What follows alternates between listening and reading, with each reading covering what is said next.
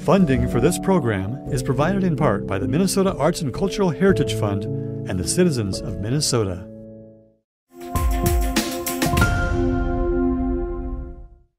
This program brought to you in part by Selco.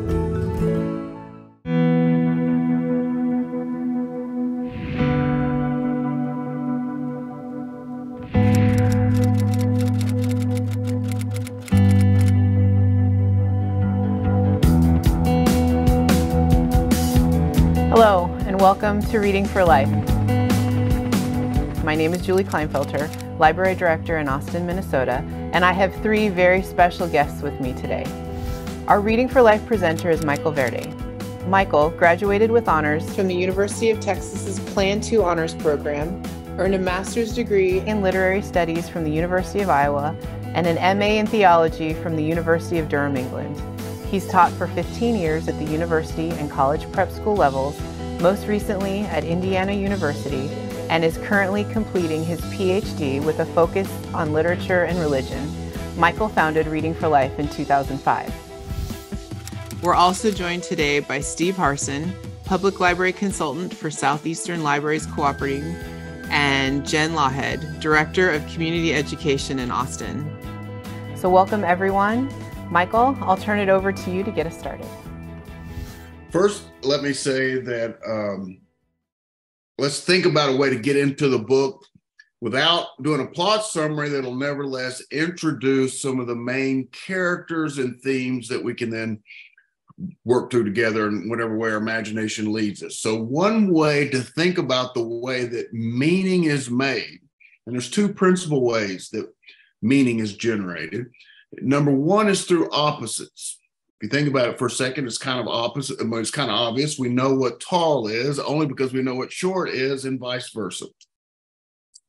And with regards to this particular novel, the opposites of life and death are interestingly contrasted in a conspicuous way, including the first two paragraphs. And we can circle back to that in a second. But in any case, opposites are a way that we make meaning out of things and orient ourselves to whatever complexity we might be observing or participating in. The second way that meaning is made is through, you could say, a fusion of two things becoming one, including things that were opposite.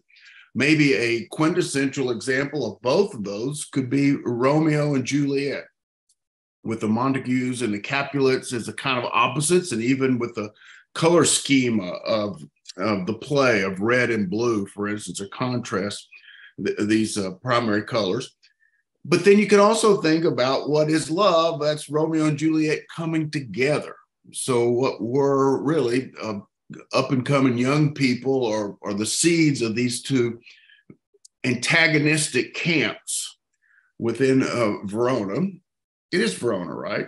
In any case, these two antagonistic camps come together to become this one. And interestingly, in that moment of becoming one, there is also life and death. I mean, one of the things about is Romeo going to stay when the sun is coming up. It's outside of Juliet's window there. The sun is coming up, and she's warning him that when the sun comes up, your life is going to be in danger. And he has to decide, do I stay or do I go? And if he stays, he gets his love, but he loses his life. If he goes, he gets his life, but he loses his love. So it's a wonderful kind of play on opposites. In any case, that's a way we can work our imaginations into this novel. Is let's take, first of all, opposites that come to mind and see what sort of scenes or characters present themselves in that schema. And then we can consider two or more things becoming one thing. And then after we do that, we'll just sort of see what we can develop from ideas that have come up, however spontaneously. So somebody get us started with opposites. The wildness of the marsh versus the civilization on the land.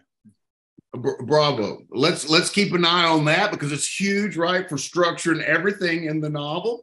And secondly, just to kind of develop that idea a little bit with regards to language, the narrator makes a similar contrast between the language of the court and the language of nature.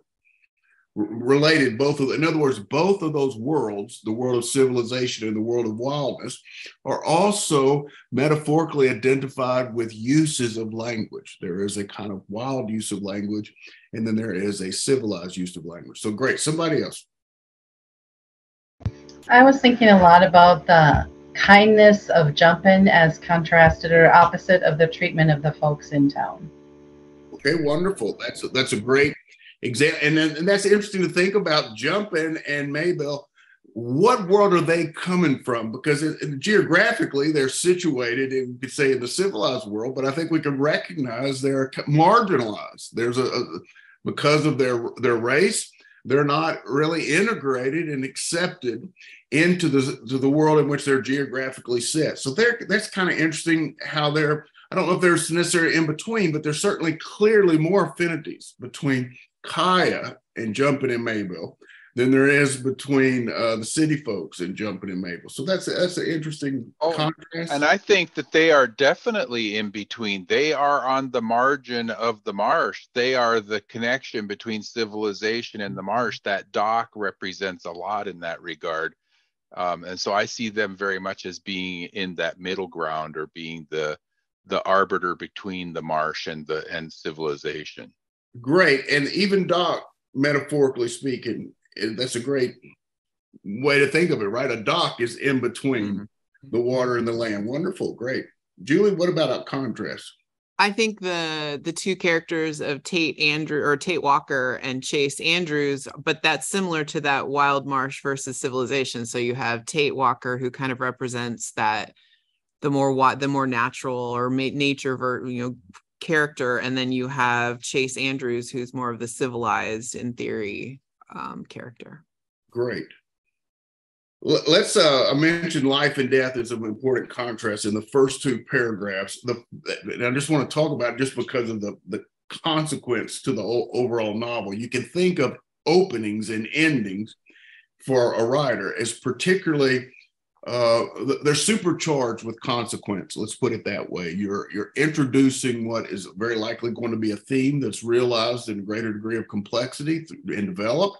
And then you're also kind of bringing things to a kind of a closure, often an epiphany of a sort. So in this particular novel, the first two paragraphs makes a distinction between the marsh and the swamp, which is kind of interesting because we think of the marsh and the swamp as sort of being synonyms or synonymous with one another. But in fact, she makes a distinction in the very first sentence: the marsh is not swamp. Now, your very first sentence, that's really a big deal. So what's important about the swamp not being a marsh? And she distinguishes in the marsh is where essentially things are alive and generative, but the swamp is where all things go to decompose. That there is nothing about the swamp that has this kind of generativity, and yet in part of the last sentence of the second paragraph, she says, life decays, speaking about the swamp, life decays and reeks and returns to the rotted duff. Then the last part here, a poignant wallow of death begetting life. So she does make a kind of turnaround here where that death in this instance, in the swamp, although it is a place of absolute decomposition, is also the place from whence all life comes.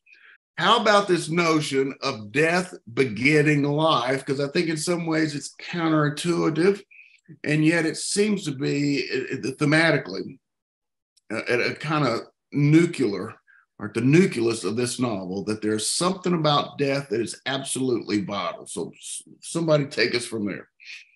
Well, on that first paragraph, I really strongly felt, even as I was exposed to it the first time, that paragraph was also setting up the metaphor that the marsh represents Kaya, or Kaya represents the marsh. And in that sense, it sort of sets you up for the things that happen later in the book, that Kaya is not death, Kaya is not destruction, Kaya is not decay. And part of the surprise at the end is that you were set up for that at the very beginning.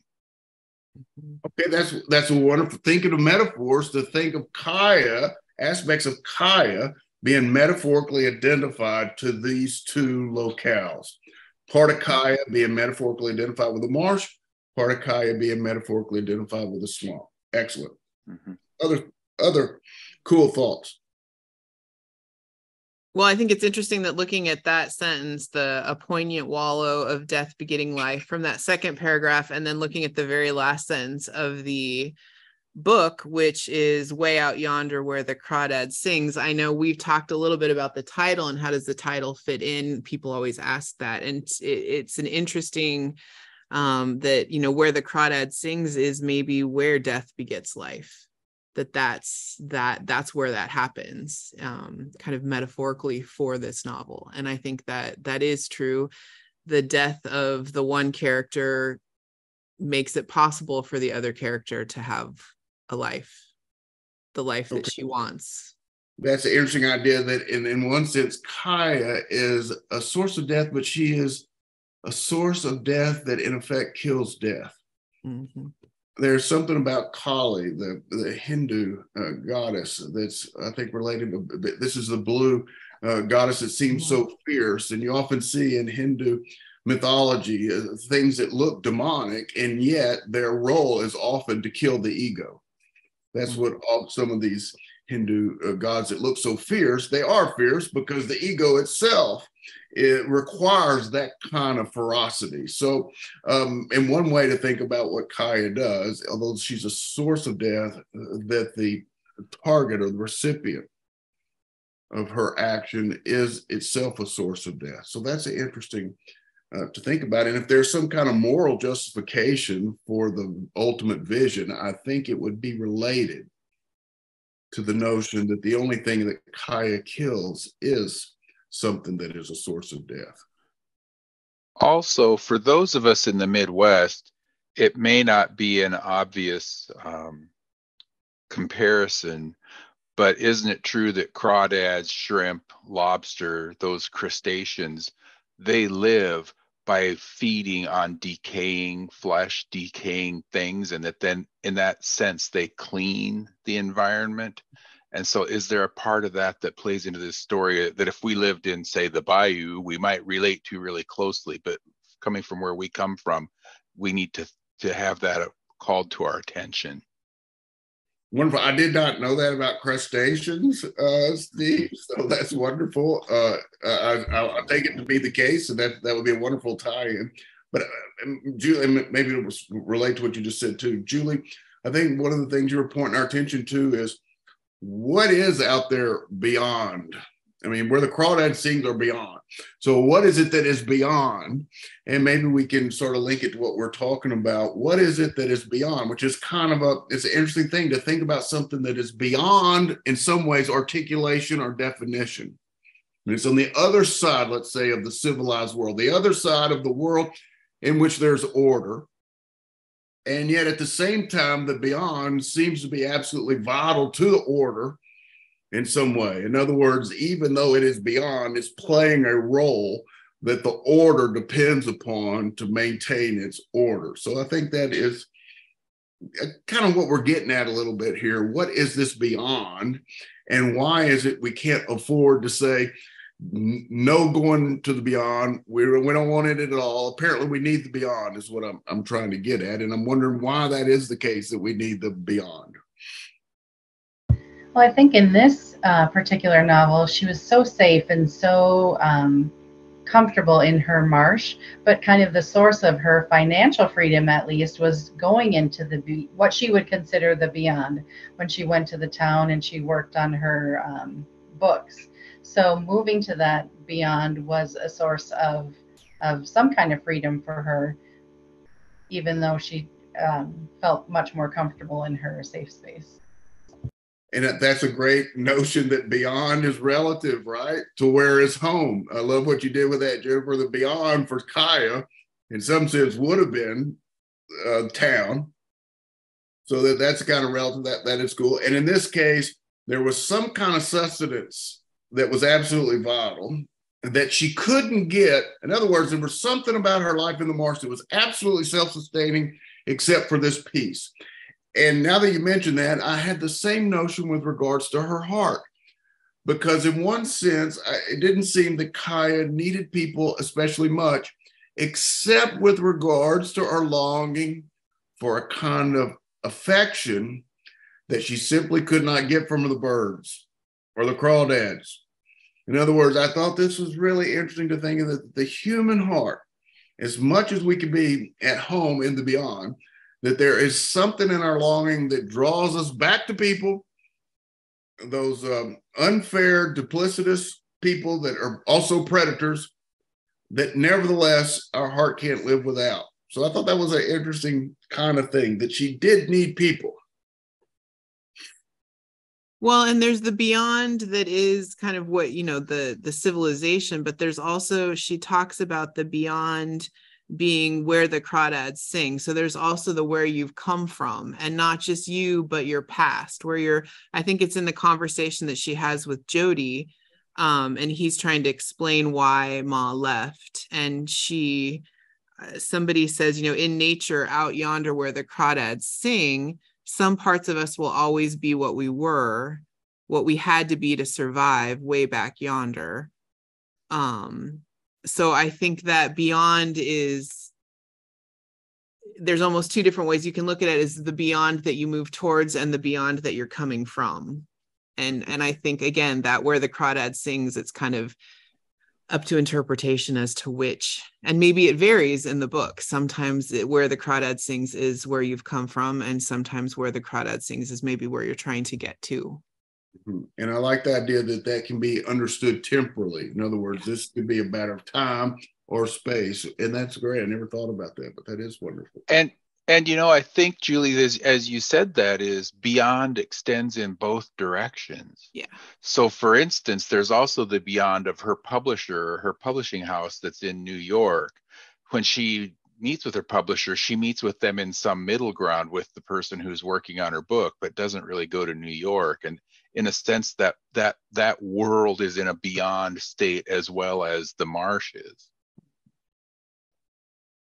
Very cool. And that's also, when you said that, Steve, I thought about, first of all, her success as a published naturalist, which is to say that she's celebrated within the civilized world at a very, I would say, very erudite level, in fact.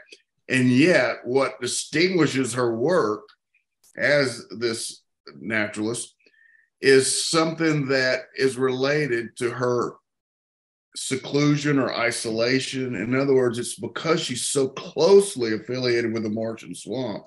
You could almost say she's the incarnation of this place. It's because of that intimacy that she's able to glean the kinds of insights with regards to details that the folks in the erudite academic world are oblivious to. So that's an interesting way of thinking about opposites, but also the way that they absolutely sort of require the contributions of one another. Very interesting. I hadn't thought before about how she wouldn't have been able to be so successful with her paintings if she hadn't been so intimately connected. I probably should have thought about that, but I didn't think about how someone coming in from the outside wouldn't notice all the intricacies as someone who lived with it day to day. Mm-hmm. Wonderful. And that's a huge verb or concept in the novel, isn't it? Noticing the details. This is a constant theme that she's discerning specificity. Even one of the ways that we know that Chase's future as a male character is probably not bright is with the way that he understands the marsh as something you use, and that relationship to that place makes him blind to the details. So he knows it as a general thing. And if we imagine this with regards to intimacy, you could imagine knowing the other person is something you use, in which case they're a general thing. That's a woman in general, let's say, from a man's perspective. If you're thinking about, as a teenage boy, something you're going to satisfy yourself with, but you don't need to know them intimately. And in fact, there were several places in the book where that was expressly put into words. Okay.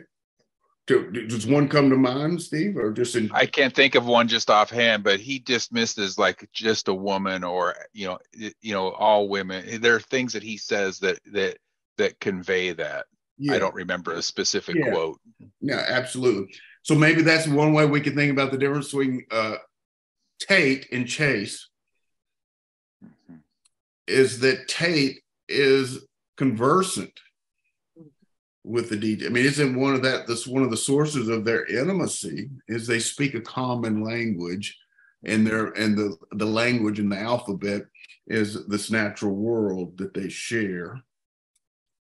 Well, and even Kaya wasn't always the expert, because Tate had to show her how to come home, right? So there is that balance that she didn't know everything about her environment, even though she was deeply immersed in it.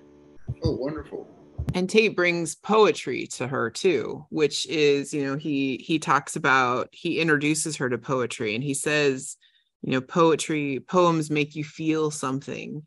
And if you follow the poems, and I've been meaning to go back through and just read the poems when they show up in the book all the way through, because I have a feeling that would also lead you to kind of a heads up of what's coming.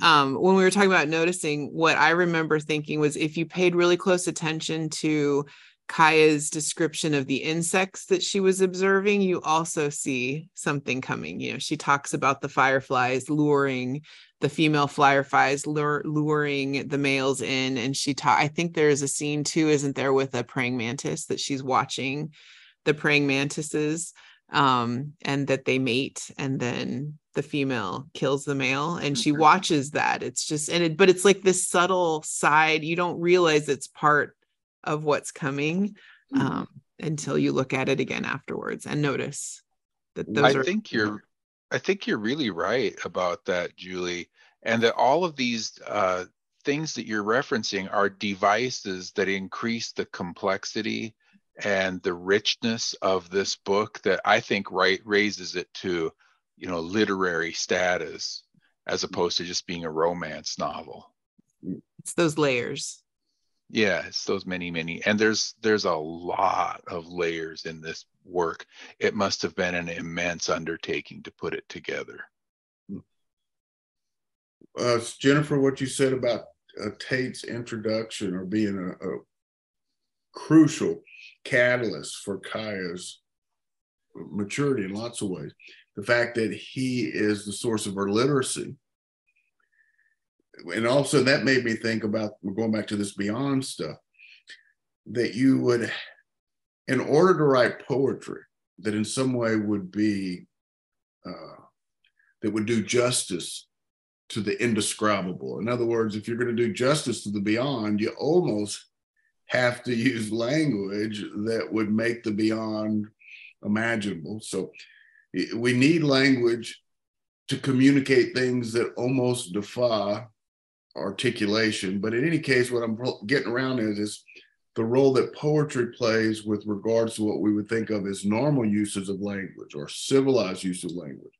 So how is poetry where the crawdads sing, for instance, and how is it that we can use language to defy normal uses of language, knowing that we need these things that are not normal uses of language. In other words, there's something we get from poetry that we can't get from normal uses of language. And yet, if you did not learn the alphabet, and you could even think of a poet as someone that knows language at the kind of specificity that we're saying analogously relates to Kaya and the marsh. I mean, a poet knows words at that degree of detail, and consequently can use language in unanticipated ways, perhaps in some instances, unprecedented ways.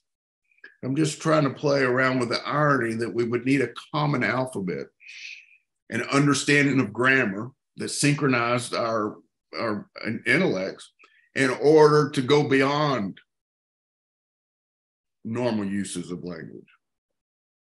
Well, and doesn't Tate say something to Kaya at the very beginning when the first time she reads a word, I think it's cab. And she's like, well, I don't know what a cab is. And he says, don't worry. He's like, you'll never not be a reader again. And it's that idea that he's opened this world up for her, with what seemed like a very simple thing at the beginning that is going to bring all of this to her life. And the other thing I wanted to point out really quick before I forget too, is I thought it was interesting that Tate he brings her language and he brings her he brings her poetry, but you do find out too about midway through the book when Jody shows up back to Kaya's house and brings the paintings that he had received. And one of the paintings is of Kaya and Tate from when they're little. And so Tate's been a part of her life, you find out, from the very beginning. And so they had that Kaya doesn't even remember. So I thought that was interesting too. And also that despite him being the one who brings her words, he's the one who destroys her words. Mm-hmm. And the only way that her words then would be preserved is presumably that they were published in the local paper. And so they might hang around in print form somewhere that way. Mm-hmm. So you mean Tate destroys her words at the end of the... Yes. Yeah, okay, wonderful. This is great. You just pick a little trope of opposites and look what happens when you start talking about this novel and the way connections that I would have not have thought of when we sat down 15 minutes ago. Really wonderful. Along the lines of the language piece, I've been thinking lately about some folks that I've had engagement with who in their first language didn't have words for colors. And so understanding the concept of color was beyond them because they didn't have the language to name it. And so I think there's some connection here too with providing language to name things in Kaya's life. Well, and she does that, right? Once Tate teaches her how to read, she goes back to all of those feathers she's got on her wall and she names everything. And she uses, she writes the names and labels everything. So I think it's an interesting, they kind of describe that there too. That I think is really the implication that are profound because it suggests for people that we do not have immediate access to the beyond. Or rather that there is aspects of the world that without language, we're not going to know, which I think kind of defies what would be intuitive that we could just sort of, when you find that every once in a while they do have these feral children that are found in nature and they're always absolutely tragic because there's again and again something about the development that they didn't have at a certain point that seemingly forever puts them in some ways on a different universe. In other words, there's something about feral children in which they don't become human in the way we imagine our own humanity. Mm-hmm.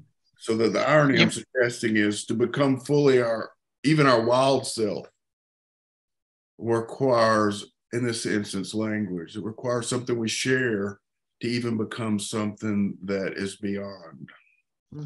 And you might even extend that a little further to include our understanding of the beyond, that we might have the knowledge, but we don't have the words.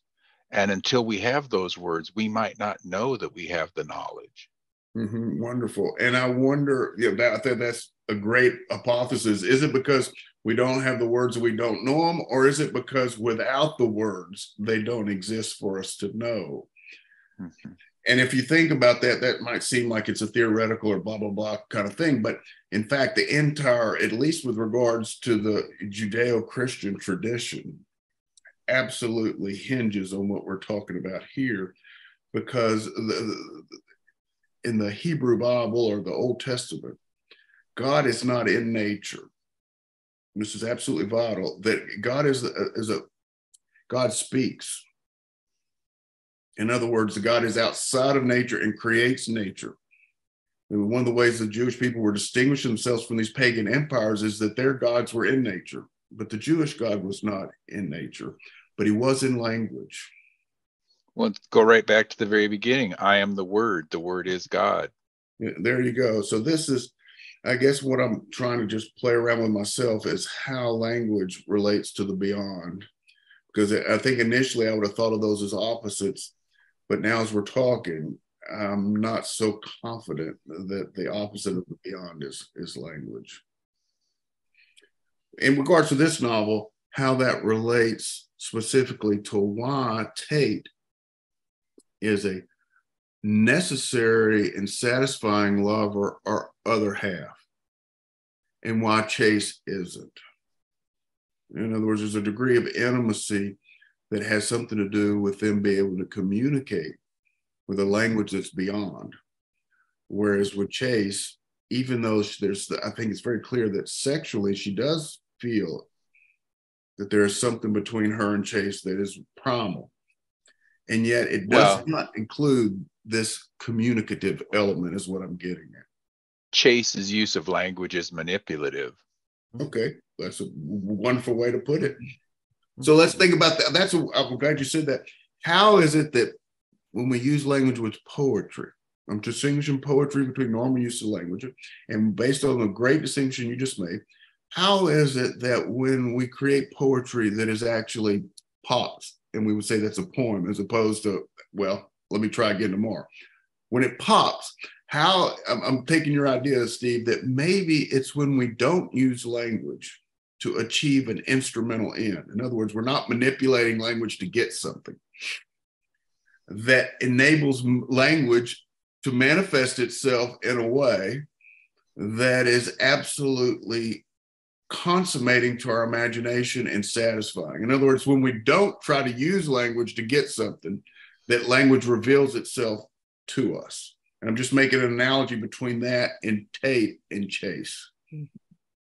Well, and doesn't that come back to the ego too? If your ego is in control, then you're always using language to manipulate. But if you can get your ego out of the way, then your language can be used to do other things, create, engage, in other ways, not manipulative. I love that. And if we're thinking about Reading for Life having something to do with community, I'm just developing what you've suggested, Julie, that maybe there's communities that are essentially people in agreeing to use each other. Okay, it's not necessarily that we want to prey on each other, but I need something from you, you need something from me. It's transactional. Mm-hmm. Maybe there's communities like that, but then maybe there are communities where that's not the ultimate logic, where it's not transactional. In fact, there's a degree to which we are feeding each other instead of feeding on each other. I would think only the latter, where you're feeding each other, would be a real community, and that the other would be, we'd need a different word for it. Maybe it's a society but in any case, the idea is, is there a sense in which, in order for us to be a community, a genuine community, instead of people manipulate each other, that we need to be able to access language and communicate with each other in a way that really lends itself to that kind of community? And if that's the case, then I'm suggesting that literature maybe offers us that, if you see what I mean. Mm-hmm. That we can meet it. Go ahead, Steve. I'm not going to suggest that we go too far down this rabbit hole, but I wonder if it could be a topic of an entire discussion to look at the ways in which language is manipulated, or language is used to manipulate people, and what are the purposes and the methods that are used in the book to do both. Okay, so we think of rhetoric as a way to manipulate people, but poetry, though it might have rhetorical devices, may not be the same thing as rhetoric. Mm-hmm. Well, the reason why I think there's something practical here is that you can think about many uses of language in which community is the last thing that's going to happen. I mean, when I turn on the news and I see that they put one side over here and one side over here, and the whole drama involves both sides taking truth and doing weird things with it, I think, I don't know what the chances are of community if we talk like this. So is it possible that we could find a space of communicating in which that really wasn't the structure of the engagement? And I'm suggesting maybe literature offers us that possibility. Like we're doing right now, we don't have to be on 4 different teams. We're all learning from each other. Mm-hmm. I just think that maybe this is a role that literature plays. It gives us a beyond in which assumptions can be decomposed. absolute beliefs. Normatively, for instance, once upon a time, African American people went to the back of the bus. That was normal. That was civilized. That needed to be decomposed for us to become more human. And I'm suggesting maybe literature offers us a space where we can take our beliefs that we're taking for granted and actually decompose some of them, if you see what I mean, so that we get to something more generative. Maybe literature enables us, in other words, to step back from our normal uses of language, to break out of these certain adhesions to beliefs, to see which ones do we need to decompose, because we may be harboring beliefs that are really need to go to the swamp.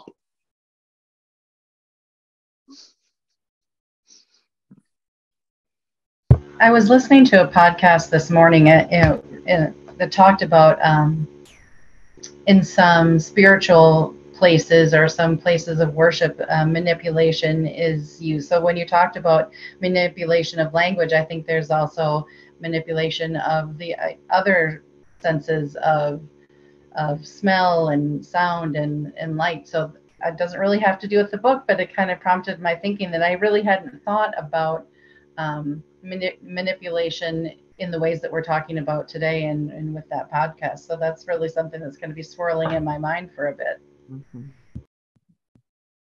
You think it's possible to move people without manipulating people? I guess that's another way of thinking about poetry. Can we move people without manipulating people? And if we can, I don't know what community is. And if we can, I'd like to know where we learn this capacity. Well, I think the difference you talked about was if it's generative or not, right? And so I think if it's generative, then I think then it's not done with manipulation. So that's kind of the connection I'm making. Well, I think that's a really a great one. It's got a built-in sort of criterion or acid test. Well, and it explains, I think, a lot of what we're seeing in the world today is exactly what you said, Michael, is a lot of times with the media, there is more manipulation than not. And we have lost maybe some of our spaces where we were having those more generative conversations, whether it was newspaper, newsprint. And I mean, if you think back to, I've been watching a lot of like Bridgerton and those kinds of things. So you think back a couple hundred years ago where their media was written and there was space in between, and there was and now with our social media, I know I have kids, so it's one of the things I think about a lot is their communications come in smaller sound bites and there's less time to process or think through or interact. We've lost a little bit of that. And I think that's one of the things that I've enjoyed about this Reading for Life program is it's that the time in between the podcast and the lecture and the next podcast, it's the rereading, it's the talking through of those pieces with other people and doing exactly what we're doing here, where you have 4 different ideas. I mean, it's one of the reasons why I loved English and history as a student, because there were not history so much, but English, there were no necessarily wrong answers as long as you could follow through with the thought. Whereas in the calculus class I was in, it was black and white, right or wrong. And I was not very good at that. So it was one of those things that I appreciated. And I do think that's part of what, at least Michael and I, when we first started talking about doing a program like this, was that idea of, can you get people together to talk about those things and have those generative moments without the manipulation? Like, what does that look like, and how does that function in society? Julie, I think you're right. And I think about the books that we've talked about in the past and how much time we spend talking about words and the power of the word and how much care goes into crafting a book using the words and what those words mean. And that's true. And then bringing that back to this book and the concept of manipulation that we were talking about, I think we have some stark examples in this particular book of manipulating words to convey meaning in the form of poetry, and then manipulating a person by using the words that will motivate them to do what you're looking for. And that might be part of what we're seeing going on in our world around us today. So maybe this book has a message relating to that too. Nice. I think about when two people come together in a genuine, intimate way, that they reach a point where they're not manipulating each other, I would think, ideally. And I'm wondering if that's possible too with language. In other words, I want to make a distinction between rhetoric and poetry at some point. I want to say that rhetoric can take us so far, but that maybe there's a relationship to language in which language gets an equal word in edgewise. In other words, it's not just our imagination that's making this, let's say, novel. It's our imagination in intimacy with language, and that the language is contributing to the final produce of the novel. And this is, I think, absolutely crucial. And we talk about the things they carry. And you can see that there's a very conspicuous theme that on the other side of ego, you might say, language starts to speak through us. We need each other, but there's a sense in which the novel's not coming entirely. You could say it's coming out of my imagination, but my imagination is partly has allegiance to the language and not to my ego. I just want to throw that out there, that actually maybe what makes art is when, in this case, verbal art, when language starts to get an equal word in edgewise, the way you would think a couple would be two people allowing genuine dialogue to come through them. I'm suggesting that with language, we can have a relationship with language that's like that. And in the context of both the book and this conversation, our imagination is being guided by the manipulation of the words that the author put into this book. Well, I think that's true, but I want to throw out the possibility that the manipulation may only get us so far. In other words, I want to suggest that maybe at a certain point, nobody's manipulating anybody, because something closer to two people becoming one is taking place with language. Now, I mean, that might be rare, okay? I certainly think what you described is the norm, that we manipulate language to get things. But maybe there's a relationship with language where all of a sudden you hear something that's not coming from your own impetus, I'll put it that way, that starts to speak. I think the author, Delia Owens, I think kind of the back of my book has some information from her. And I think she gets to that a little bit, where she says that one of the primary uses of, or one of the primary, a novelist is being a storyteller, but they have to be careful that their message isn't getting in the way of the story they're telling.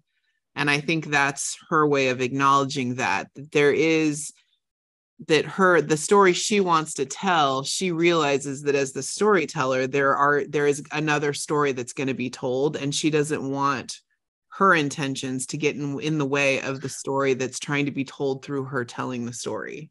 I thought that was really interesting when I read that she's acknowledging that as well, that there are multiple levels to storytelling. And I think what you're maybe getting at, Michael, is that one, like that kind of, when we get kind of that jolt out of having these conversations, and is when we're able to see that thread of what's coming through, maybe in spite of the author, in spite of us as readers, and when we can put ourselves aside and really just hear what's coming through the writing. You know, Julie, I think that's really a smart observation. And you've hosted many authors in your library. In my career, I've hosted zillions of authors in my libraries. And I think how often I have heard the author say that they don't go into the story knowing what the story is going to be, that they have to start writing it so the characters can tell them what the story is. And I think that relates right back to what you're saying Delia Owens wrote in the book. Well, and I think we heard that from Tim O'Brien as well. Yes, absolutely we did. Don't you think that must be the buzz if you're a writer? Sure. All of a sudden, they say if you ever hit a perfect golf swing, you'll never quit playing golf. I don't know. I've never hit a perfect golf swing, but I would think that an analog to that in writing is if you're ever writing one day and all of a sudden you start to experience the presence of something speaking through you, that's probably a very addictive feeling. And honestly, among practicing authors today that I've interacted with, most of them, in my estimation, would tell you that that's how they write and why they write, because they have to find out what the characters are telling them. There are the few who do very much the opposite, and we have some prominent ones right here in this area who begin with a story and an outline, and then they fill in. But today, the common practice seems to be to let the characters tell the author what their story is. Remember the epigraph, or a little preamble to the Song of Solomon is Toni Morrison saying, I used to hear people talk about the muse, and I thought that was just a way that writers kind of strategically deflected questions they didn't want to answer. But because of this book, I'm absolutely convinced that that's the case. And she gives the example that she wrote a sentence not thinking too much about it as an opener, and it turned out within the sentence the entire novel was germinating, and she didn't realize it until. So I suspect that whatever we mean by art has something to do with what we're talking about now. It's something that gets a word in edgewise that we're not manipulating. And maybe that words are ultimately the key to human consciousness. That's my thought. I mean, I wouldn't know what human consciousness is if it isn't a kind of conversation with yourself or with the other. I mean, I don't know what we mean by consciousness if it didn't involve some kind of dialogue with something. Well, and we think about with the brain development in young children, and the most important thing that can be done to build that brain and build the synapses is to talk, read, and sing with them. The language is the key to the brain development. It isn't black and white flashcards, and it's that talking, the reading, the singing, the language, and the connections with people through that language. And so I think that connects a lot to the theme we've been talking about today. And what if we think of consciousness, the brain, the human intellect as the beyond, and that we have to find a way to understand that, and our tool is words. That's wonderful. Okay, then playing off what Steve said, what if language is like the dock to the beyond? That's a wonderful way to. That would be a very interesting way to think of language as opposed to a tool. I mean, part of my PhD work has to do with making a distinction between language as a tool and language as a medium.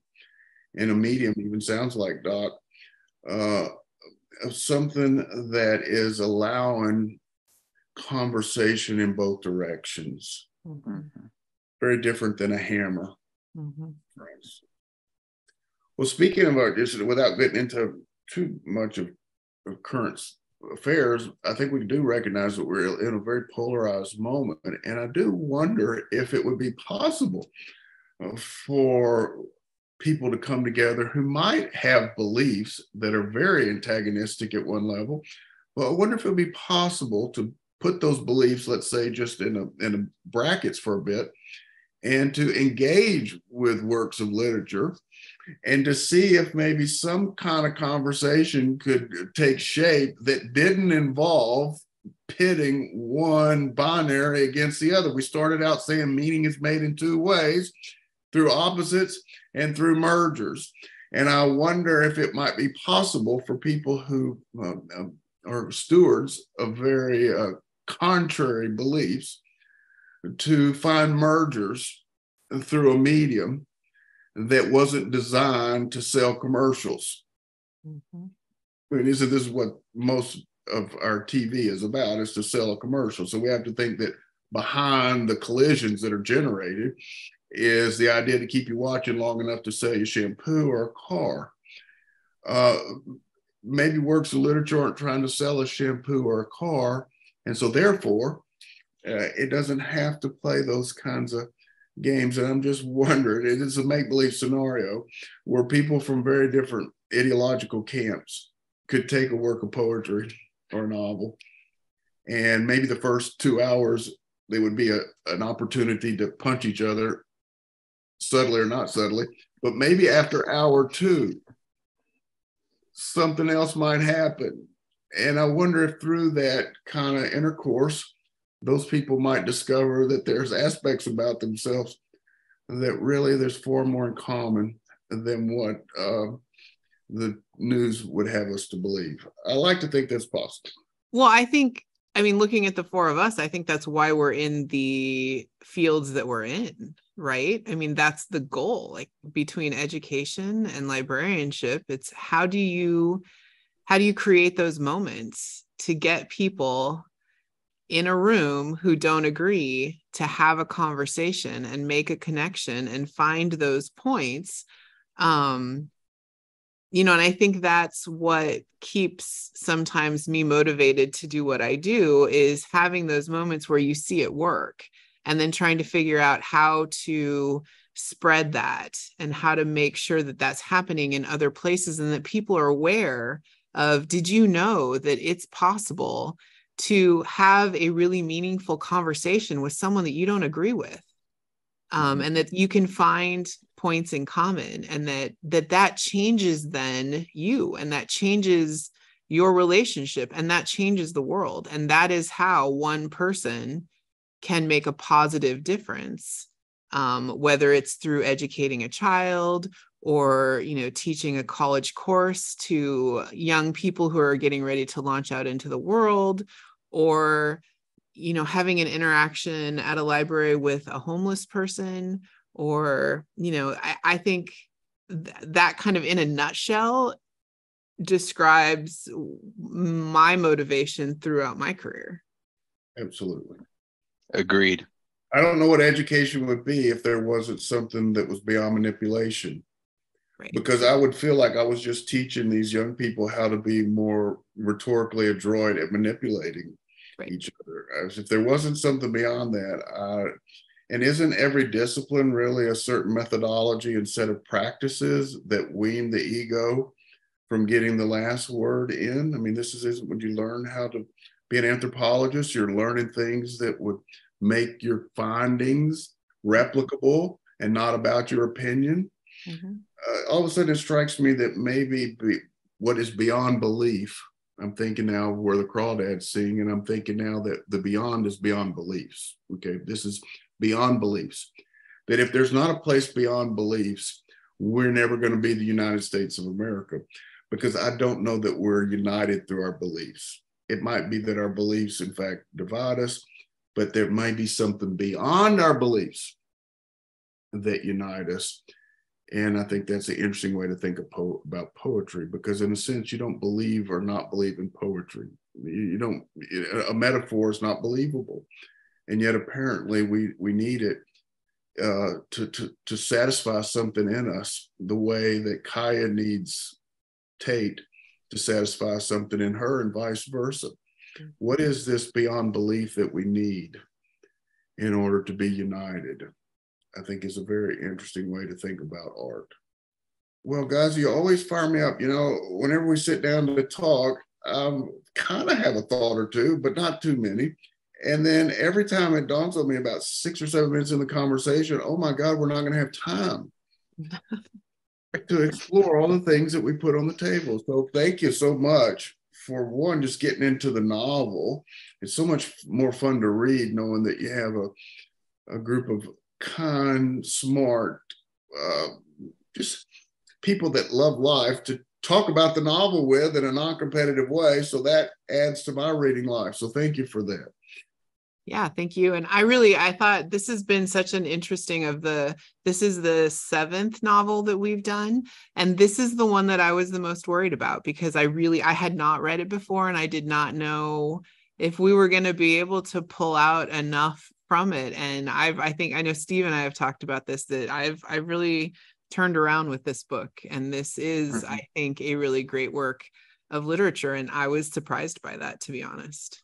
Yeah, I also was surprised because, commonly in the library, when things become like a popular sensation, they're usually not really something of substance. But this particular book, and I avoided reading this book because of that, but when it became the assignment for this project, I read it, and I'm so happy because I honestly believe that this is going to have enduring value, and it's going to be held on to as a work of great literature in our culture. Yes. So with this lecture, we did a podcast that is available on the library website at aplmn.org, and we will be doing another one here coming up soon. And then our next book is The Left Hand of Darkness by Ursula Le Guin, and this one also is a little different. This has more of a science fiction thread, but is very much, I think, going to be an interesting conversation. It has a lot to do with gender. Which is also very much, in the news right now and a popular thing. And it's a difficult book. If you haven't read it before, if you pick it up and if you get really stuck and you want to throw the book across the room, don't call me or do call me. Don't throw the book. Call me and we'll chat a little bit more about it. But I'm really looking forward to that next discussion as well. Because it is a hard book to read, everybody should know that it's available through the library system in downloadable audio, and there won't be a waiting list because we got the model with the 100 simultaneous users. Perfect. So up to 100 people could read that book at once. Great. Thank you, everyone, and we will see you again soon.